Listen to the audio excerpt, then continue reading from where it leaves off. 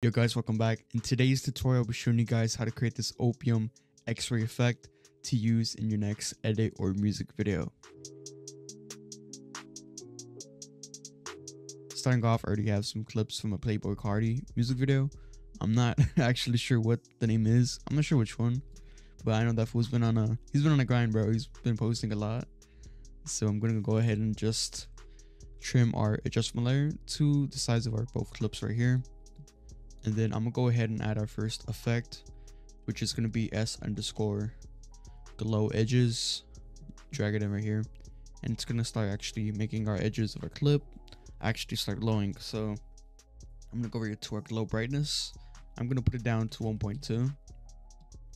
Go to our glow width about right here, and put it down to 24. And we got something like this. Go ahead and close out our glow edges, and go ahead and add our tritone effect. Drag it in. Then I'm gonna go ahead and put our midtone around here to gray, so get a nice OPIUM effect that we're trying to help achieve. So once after we're done with our tritone effect, I'm gonna go ahead and add S_bokeh lights. Drag in bokeh lights and put our color. We don't want yellow. We want like a black. So if I were you, go like maybe white. Let's see, something. I think something like that. Go to our size right here and put on 151 or 151. Go under, should be softness right here, softness, and we're gonna bring it all the way up to 63. And we're gonna find our lights, and we're gonna bring it down just a bit. And this is gonna actually affect how many bokeh lights we have. So I'm just gonna bring it all the way down to around 25. We don't want that many. Then go to our drift speed right here, and we're gonna crank it all the way up to around 6. And this is gonna actually make sure that our bokeh lights start moving around. Then once after that, we close our bokeh lights. Then I'm gonna go ahead and add a noise effect. Go to here and drag a noise. Turn off our color noise and bring up our amount of noise right here. And you get something like this.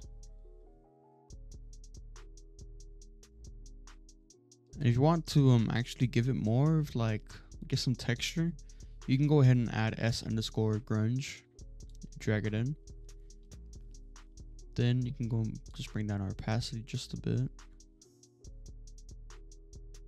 And see, just want to mess around with it honestly, and see what we can do.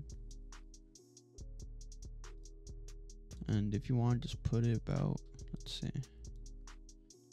something like that.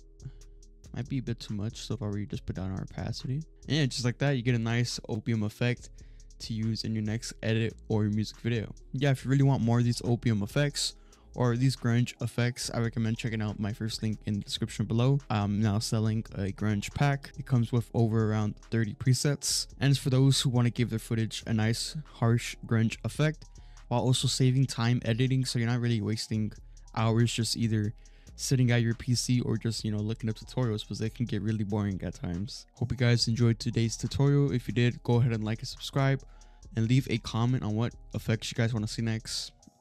Just let me know. I'll see if I can help you guys out. And yeah, keep working hard and keep on staying creative. I'll see you in the next video. Peace out.